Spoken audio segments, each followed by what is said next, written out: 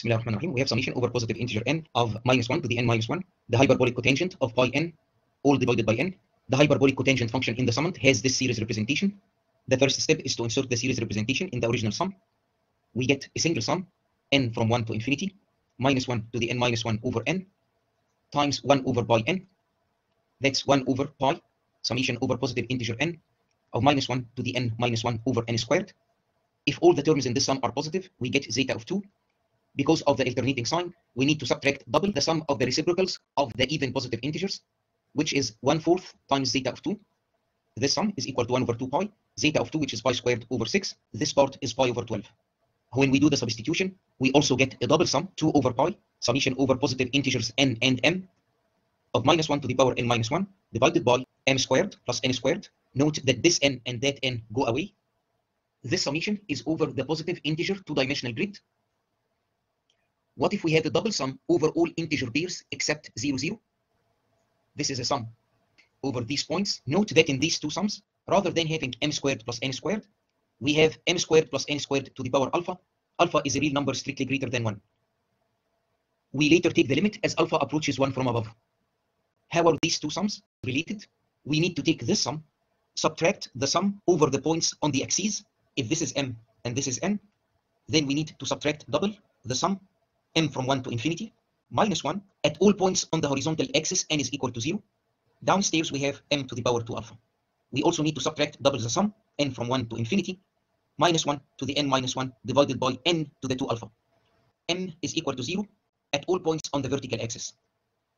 What we have here is the sum over all non-zero integer pairs, excluding the points on the n and m axes. If this quantity is multiplied by 1/4, we get the left-hand side. The left-hand side is 1/4 times this double sum over the integer m n pairs, excluding the origin. We need to add 1/2 summation over positive m of 1 over m to the 2 alpha. Then we need to subtract 1/2 summation over positive integer n of -1 to the n minus 1 divided by n to the power 2 alpha.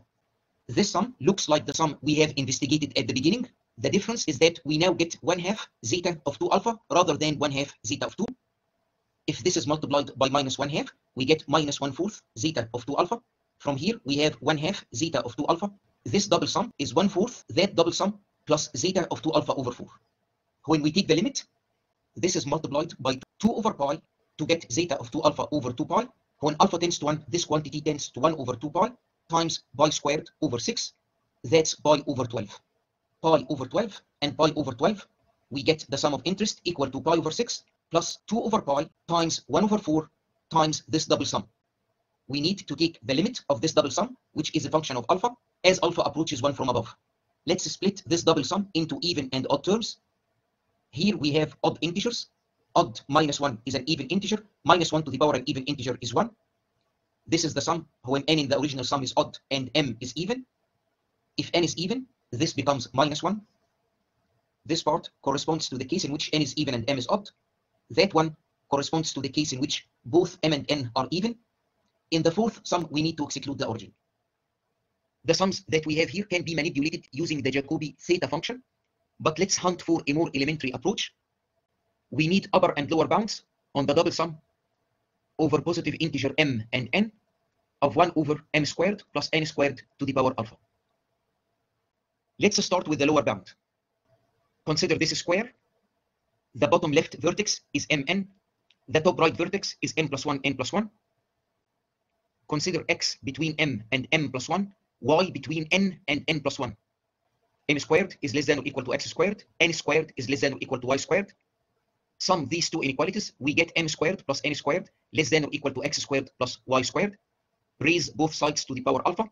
Then take the reciprocal to obtain that 1 over m squared plus n squared all to the power alpha is greater than or equal to 1 over x squared plus y squared to the power alpha. Integrate both sides with respect to x and y over this square. The left-hand side is not a function of x and y. When we do the integration, we get the left-hand side multiplied by the integral of 1 over this square, which is 1. On the right-hand side, we get the integral of 1 over x squared plus y squared to the alpha. X is from m to m plus 1. Y is from n to n plus 1. Consider this summation here, which is over the positive integer pairs.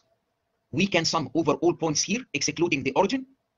Then we subtract the sum over the points on the x and y axes. From here we get minus 2 zeta of 2 alpha. The double sum can be lower bounded using this result here. This part is greater than or equal to summation over m from 0 to infinity, n from 0 to infinity, mn not equal to 0, 0. We have a double integral over x and y. Note that the lower bound on this term is the integral over this square here.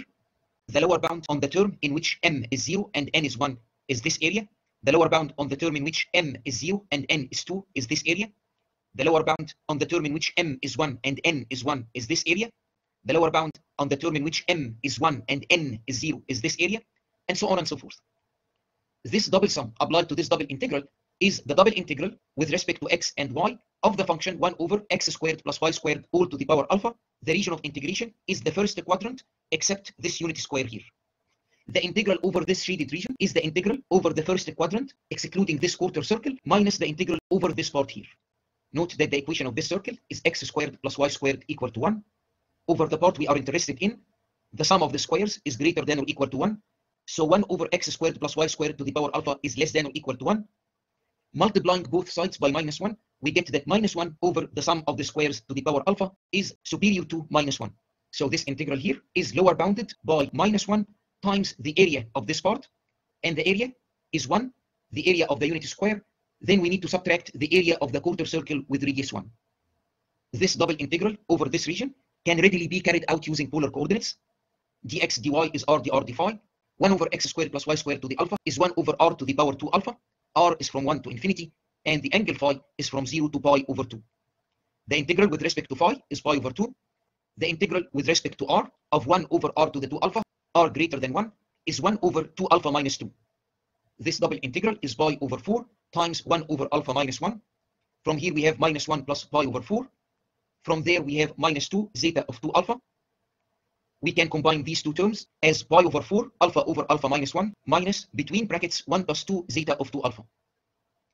Note that if alpha approaches 1 from above, the lower bound tends to infinity. For an upper bound, consider this square. This vertex is mn, that one is m minus 1 n minus 1.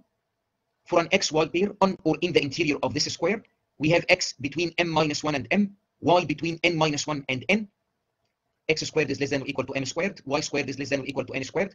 The sum of the squares is less than or equal to the sum of the squares. Take the reciprocal and raise both sides to the power alpha. If we integrate, the left hand side remains as is. The right hand side becomes a double integral, x from m minus 1 to m, y from n minus 1 to n. The integrand is 1 over x squared plus y squared all to the power alpha. Note that the term in the sum corresponding to some point here, let's say this one, is upper bounded by the double integral over this square. Exclude the point mn equal to 1, 1. The other terms in the sum are upper bounded by the integral over the first quadrant, excluding this unit square. When m is 1 and n is 1, we get 1 over 2 to the power alpha. This integral is upper bounded by the integral with the region of integration that is the first quadrant, excluding the quarter unit circle here. Like on the previous page, we can do a change from rectangular coordinates to polar coordinates. The upper bound is pi over 4 times 1 over alpha minus 1 plus 1 over 2 to the power alpha. Here we have the lower and upper bounds on the double sum over positive m and positive n of 1 over m squared plus n squared to the alpha. Let's revisit our previous results. The sum of interest is pi over 6 plus 1 over 2 pi. Then we need to take the limit as alpha tends to 1 from above of this double sum.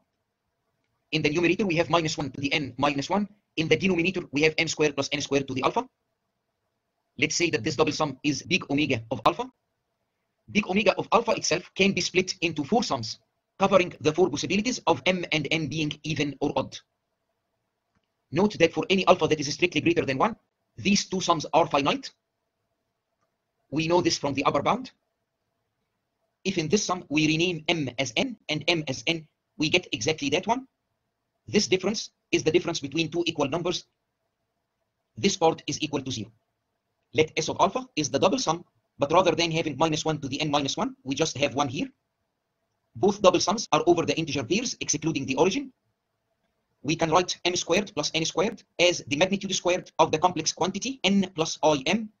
Multiply numerator and denominator by 1 plus I to the power 2 alpha. Take this one outside.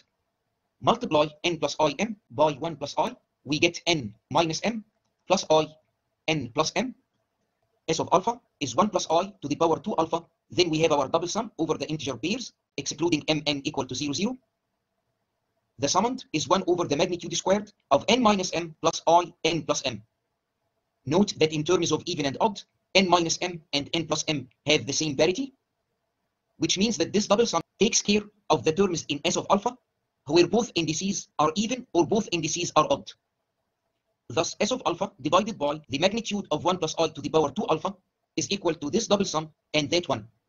Here we have odd integer pairs, there we have even integer pairs, and we must exclude the origin.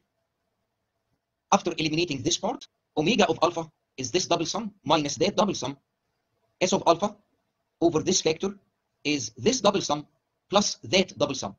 Omega of alpha minus S of alpha over the magnitude of 1 plus I to the power 2 alpha is equal to minus 2 times this sum here. The summand can be written as 1 over 4 m squared plus n squared all to the power alpha. We can take 1 over 4 to the alpha as a common factor. Together with this minus 2, we have minus 2 to the power 1 minus 2 alpha. This is multiplied by S of alpha itself. The magnitude squared of 1 plus I is 2. The left-hand side is omega of alpha minus 2 to the power minus alpha times S of alpha. The right-hand side is minus 2 to the power 1 minus 2 alpha times S of alpha. Move this to the other side. The sum of interest is pi over 6 plus 1 over 2 pi, limit as alpha tends to 1 from above, of S of alpha multiplied by this bracket. Note that if alpha is equal to 1, this bracket is 2 to the minus 1 minus 2 to the power 1 minus 2, that's also minus 1. This bracket is 0 when alpha is 1. The sum itself explodes to infinity. As we did on the first page, this double sum here can be written as 1/4 of the sum over all integer pairs except the origin, minus 1/2 zeta of 2 alpha minus 1/2 zeta of 2 alpha. We get this part by excluding the points on the axes. Then we multiply by 1 over 4. This double sum is S of alpha over 4 minus zeta of 2 alpha. So S of alpha itself can be written as 4 times this double sum over positive integer pairs plus 4 times zeta of 2 alpha. We have lower and upper bounds on this double sum.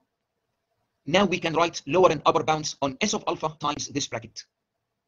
The bracket is 0 when alpha is 1. So when this bracket is multiplied by anything that is finite, we get 0.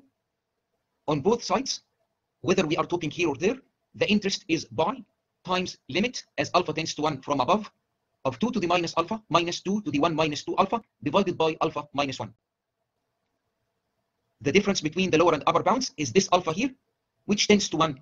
We exactly have the same limit, sandwiching the limit of interest, the limit of this quantity as alpha tends to 1 from above. We have a 0 over 0 situation, applying L'Hopital's rule. We get 1 downstairs. Upstairs we have 1/2 to the power alpha minus 2 times 1/4 to the power alpha. When we differentiate once with respect to alpha, we get 1/2 to the power alpha times log 1/2 minus 2 1/4 to the power alpha log 1/4. When alpha is 1, this is 1/2 times minus log 2 minus 2 over 4 minus log 4, which is minus 2 log 2. This is log 2 minus 1/2 log 2, which is log 2 over 2. Let's not forget this pi here. To get the sum of interest, we multiply by log 2 over 2 by 1 over 2 pi. All in all, we get that the sum over positive integer n of minus 1 to the n minus 1, the hyperbolic cotangent of pi n all over n, is pi over 6 plus log 2 over 4.